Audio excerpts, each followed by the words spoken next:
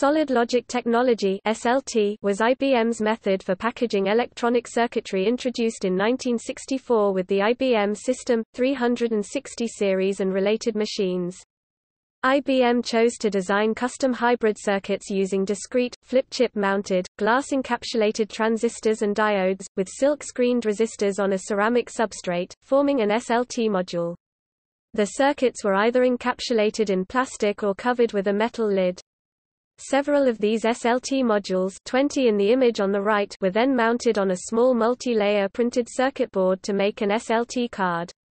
Each SLT card had a socket on one edge that plugged into pins on the computer's backplane, the exact reverse of how most other companies' modules were mounted.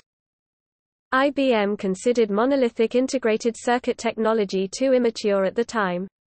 SLT was a revolutionary technology for 1964, with much higher circuit densities and improved reliability over earlier packaging techniques such as the standard modular system.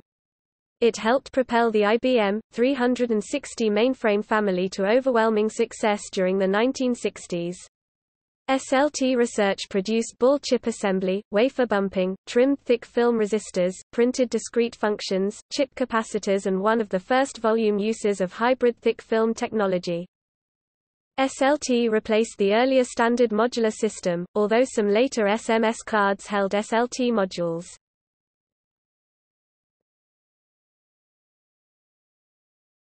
Topic: Details. SLT used silicon planar glass encapsulated transistors and diodes. SLT uses dual diode chips and individual transistor chips, each approximately 0.025-inch square. The chips are mounted on a 0.5-inch square substrate with screen resistors and printed connections. The whole is encapsulated to form a 0.5-inch square module. 6 to 36 modules are mounted on each card. Cards plug into boards which are connected to form gates which form frames. SLT voltage levels, logic low to logic high, varied by circuit speed. High speed 5 to 10 nanoseconds, 0.9 to 3.0 volts. Medium speed 30 nanoseconds, 0.0 to 3.0 volts.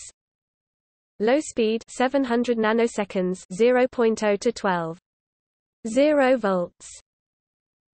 Later developments. The same basic packaging technology, both device and module, was also used for the devices that replaced SLT as IBM gradually transitioned to the use of monolithic integrated circuits. Solid logic dense (SLD) increased packaging density and circuit performance by mounting the discrete transistors and diodes on top of the substrate and the resistors on the bottom.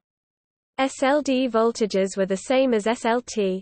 Advanced Solid Logic Technology (ASLT) increased packaging density and circuit performance by stacking two substrates in the same package. ASLT is based on the emitter-follower coupled switch used with current steering logic. ASLT voltage levels were greater than +235 MV is high. Monolithic System Technology (MST) increased packaging density and circuit performance by replacing discrete transistors and diodes with 1 to 4 monolithic integrated circuits, resistors now external from the package on the module.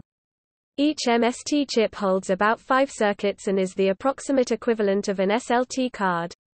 Circuits used NPN transistors.